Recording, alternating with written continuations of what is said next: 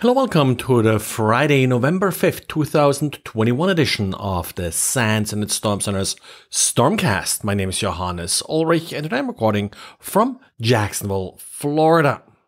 And we do have a winner for the October Packet Challenge. Brad did post the solution. Congratulations to Amir Money for winning the competition. We had plenty of correct answers and just semi-randomly picked one of them as our winner of a Raspberry Pi.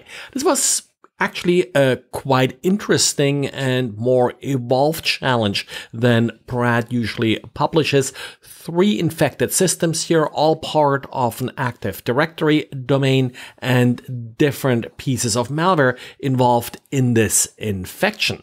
So congratulations to everybody who got the right answer. And if you want to check your answer or if you got stuck trying to solve it, then look at Brad's walkthrough for the solution. And then we have an interesting vulnerability in Linux kernels that affects Linux kernels from version 5.10 through 5.15.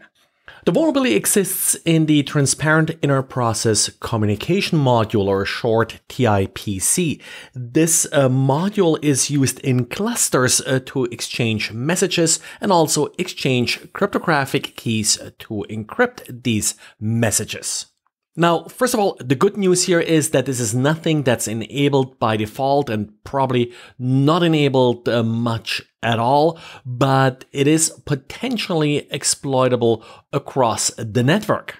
These messages, they can be sent directly over Ethernet, and then of course remote exploitation is limited to the local network, but they can also be encapsulated in UDP, in which case they're typically sent to port 6118.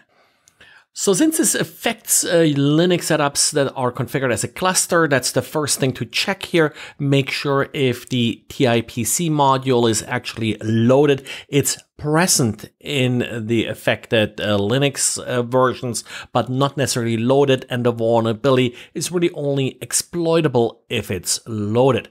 It's also exploitable locally. That would then be sort of more a local approach escalation of vulnerability, and local exploitation is likely simpler than exploiting it across the network.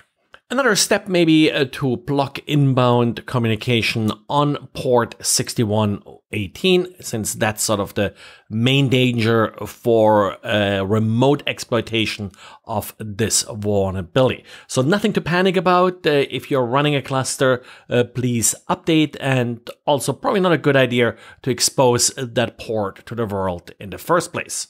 I didn't see a real exploit for it yet, but the Sentinel Labs blog post has plenty of details that should make it not all that difficult for someone to at least come up with sort of a simple proof of concept exploit.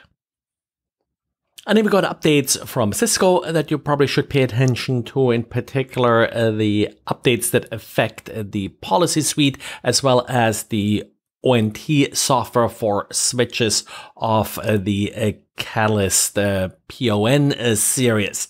The problem here is yet again default credentials.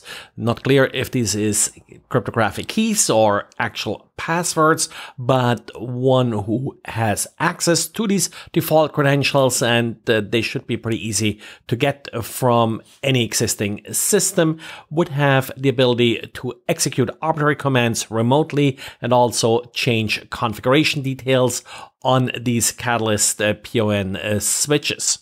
There are also some credential replay vulnerabilities that are being addressed here with the small business series of switches and denial of service vulnerability in the email security appliance. In the last few years, WebAssembly has become somewhat popular. WebAssembly is bytecode that can be executed in the browser, but also as a standalone application. It's often sort of sold as a higher performance type of JavaScript, but what it really is, as I said, it's bytecode, so it's a compiled software that can be written in a number of languages, including C. And of course, when you're hearing C, you're thinking buffer overflows. With C, that certainly is a popular vulnerability, and compilers for C have often introduced countermeasures to make exploitation of buffer flow more difficult, like, for example, stack canaries that make sort of the simple stack-based buffer overflow exploits more difficult.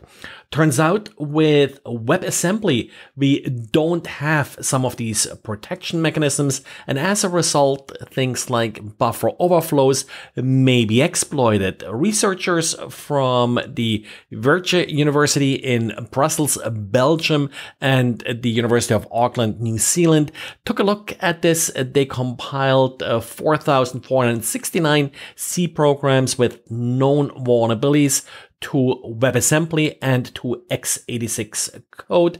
And what they learned is that, well, if they compile it as x86 code, which is sort of the traditional way of compiling C, the software just crashed when they tried to exploit the vulnerability. In WebAssembly, they, however, were still able to gain code execution with essentially the same exploit. So this is something that has to be fixed in respective WebAssembly compilers. Of course, not sure where different compilers are at this point.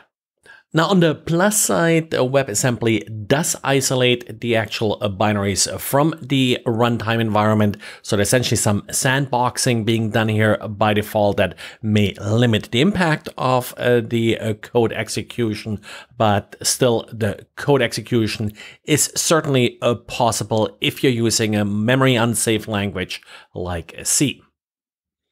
Well, that's it for today. So thanks again for listening, and talk to you again on Monday.